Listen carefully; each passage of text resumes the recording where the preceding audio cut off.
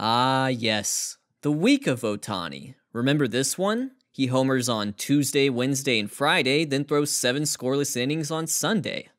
Ah, what a treat. Surely he won't do it for a full season.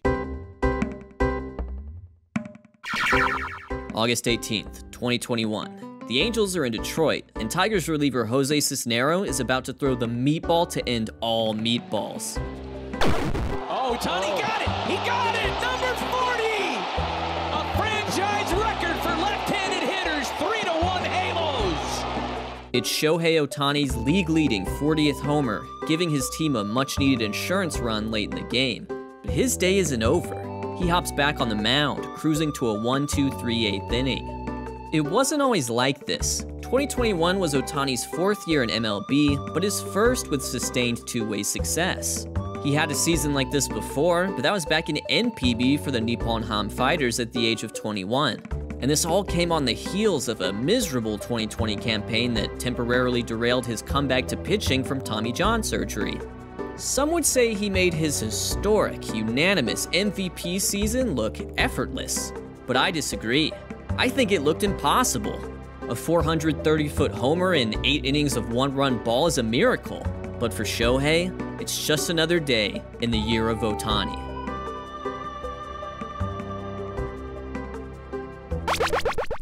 Just look at these stats. Seriously, look at them with your dumb eyeballs. You're rightfully drawn to things like 46 home runs and a 3.18 ERA, but let's talk about plate appearances and innings pitched.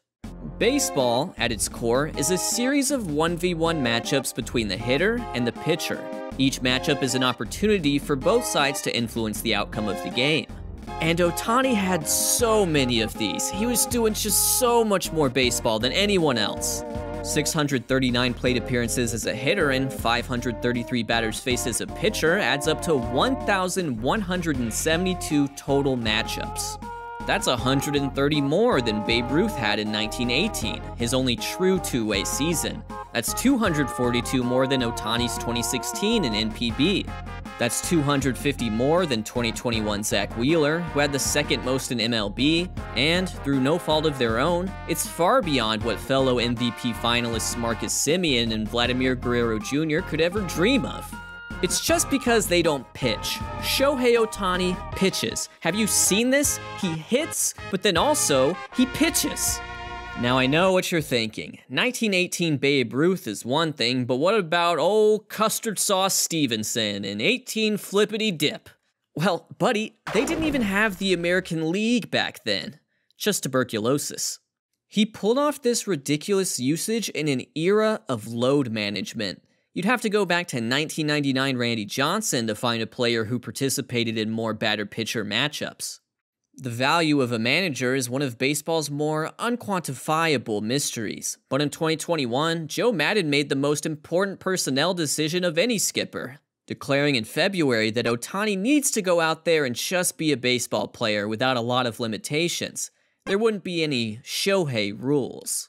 That meant no games off before and after pitching. He was going to get tossed back in the lineup as a DH immediately. And even in the middle of a heavy course load, Ohtani added extracurriculars, like his All-Star break, which included a 513-foot home run in the Derby, course, and a scoreless inning versus the National League, course. Wait, that's actually harder there.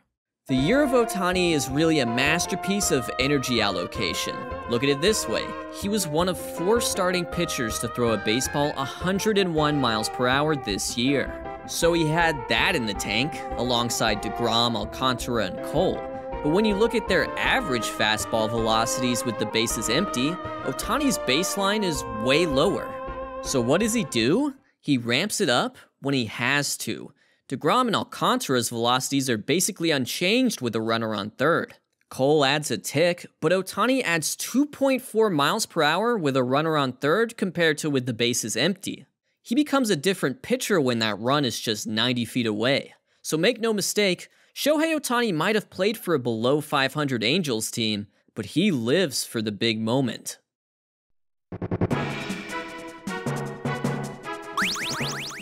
Shohei Ohtani led all hitters in WPA in 2021, which means that in the context of each game, he added more win probability for his team than any other batter in the league.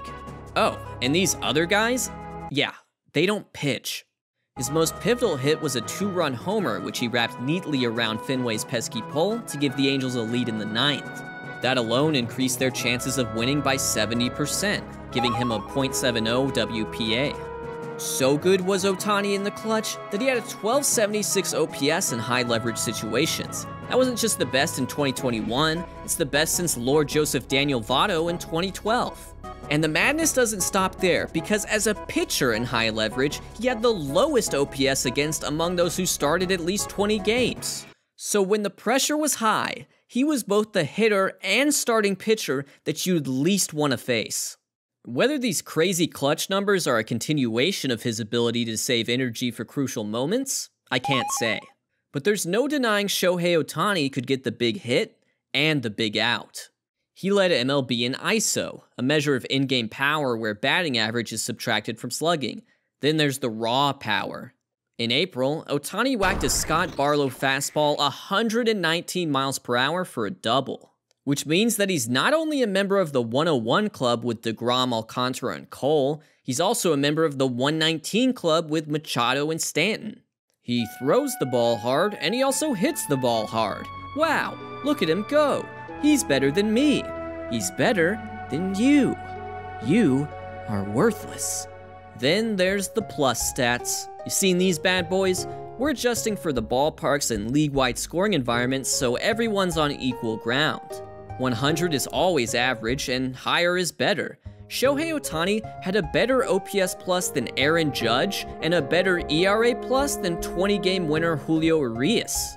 In fact, let's hone in on that pitching because he had a 3.18 ERA and 141 ERA plus, meaning he was 41% better than league average at preventing earned runs. Back in 1918, when the Babe was a two-way player for the Red Sox, he had a 2.22 ERA as a pitcher.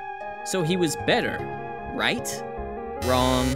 This was before his bat-dragged baseball kicking and screaming into the live ball era. The American League ERA was a 1.5 lower back then, meaning Ruth only had a 122 ERA plus. Ohtani was a better pitcher compared to the run environment he played in. So while some may call Ohtani the Japanese Babe Ruth, Ruth never actually had a two-way season that was quite this balanced. And even if you respect the comparisons based on pitching excellence and enormous home run power, there's another component to Ohtani's game that Ruth was never known for: speed.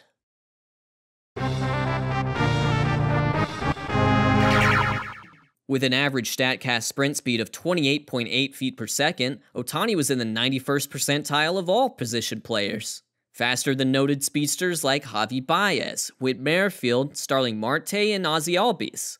And yet, even this underrates his ability to accelerate out of the batter's box as a lefty. He averaged the 5th fastest home-to-first time in the league. Yes, hello, Tim LaCastro. Yes, hi, good to see you. But if you remove the part-time players and only look at those with at least 100 competitive runs, he's actually number 1. Among those who played the full season, he was the fastest player to first base. So even though he's a power hitter at heart, Ohtani still collected 22 infield hits, including 4 of the bunt variety in 2021. So even A-Rod had something to cheer about. Haha, get it? Because A-Rod likes bunts? Look, it ain't 40-40, but Shohei became just the 6th player to have 45 homers and 25 steals in a season. And if you throw in an additional requirement of at least 5 triples, he's the only 45-25-5 player in MLB history. So even if he didn't pitch, he'd be one of the premier power speed guys in the league. Did I mention that he pitches? He has a splitter, and when he throws the splitter, they try to hit it. Oh, they try to hit it, but then it moves away, If you want to compare Ohtani to someone who played 100 years ago, it's not Babe Ruth, it's Hall of Famer Bullet Rogan. He's been dead since the 60s, but this was a big year for Bullet Rogan. Ohtani's breakout sparked a re-examination of two-way players, right as MLB recognized the Negro Leagues as major leagues, prompting Baseball Reference to integrate their stats from seam heads. In 1922, facing top Negro League competition, Rogan had a 199 OPS plus as a hitter and a 159 ERA plus as a pitcher for the iconic Kansas City Monarchs. His 9.1 WAR matching Ohtani a century later is downright serendipitous. Although due to the cumulative nature of WAR and the incomplete nature of Negro League stats, Bullet Rogan may be one box score discovery away from even better numbers. They're both big-time power pitchers. Negro League catcher Frank Duncan once said Bullet had a little more steam on the ball than Satchel Paige. And while he wasn't extremely fast like Ohtani, Rogan was pretty solid on the base paths. Japanese Babe Ruth sure has a nice ring to it, but Japanese Bullet Rogan seems poignant as well.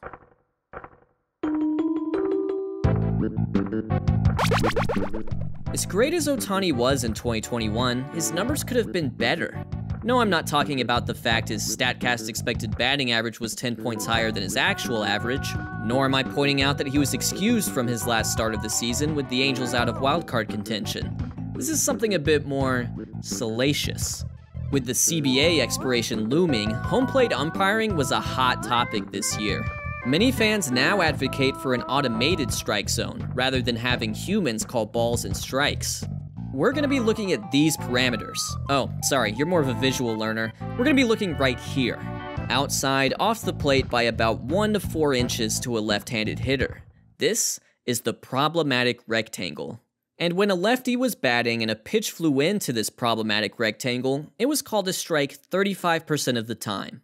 Not really a problem on its own. Some umps can have wider zones and be consistent with it.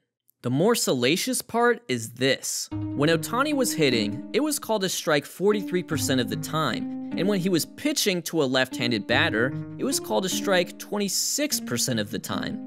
So over the full course of the year, Ohtani lost 20 ball strike calls versus the league average in this little rectangle alone. That adds up. The impact is obvious when it happens on a decisive full count pitch, but it really matters in any count. The difference between 0-1 and 1-0 going forward was over 200 points of OPS. The difference between 2-2 and 3-1 was the difference between being 2021 Marwin Gonzalez and 2021 Bryce Harper. So Ohtani losing out on 20 more of these calls than expected is a big deal. You know, this kind of thing has been covered in other sports. If there are certain human biases removed from MLB umpiring, there are specific players who might find things a bit easier. Not just Ohtani, but how about Aaron Judge? Judge has consistently been a victim of low strike calls throughout his career. Why? Because he's very tall, and it's hard for umpires to account for the fact that his knees are a little higher off the ground than everyone else's knees. See, Ohtani demonstrated excellence in a game that wasn't always fair to him. Uprooting your life and moving to a different continent is hard enough, but before his All-Star break coming out party, Stephen A. Smith said he couldn't be the face of baseball, as if things like talent and charisma have language barriers.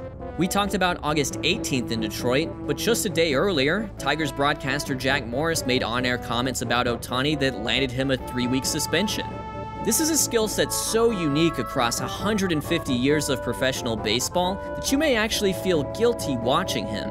Do we, collectively as a society, deserve Shohei Ohtani? Probably not. So, was it the greatest season in MLB history? Well, I don't think it was the most productive.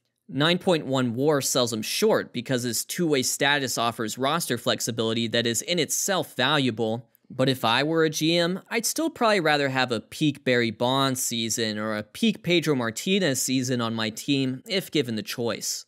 But this could be the greatest in terms of singularity and necessity. Let's face it, at his best, he's an ace pitcher, otherworldly power hitter, and a maniac on the base paths.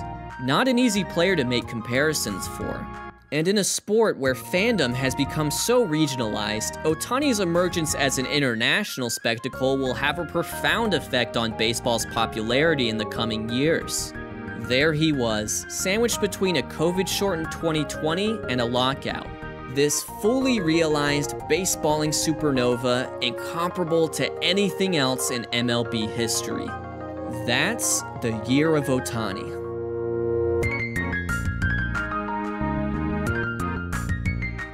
Thank you to my newest patrons, y'all are awesome. Thank you to William Cage for the music. It's been a great year for Foolish Baseball, so thanks for enjoying what I do.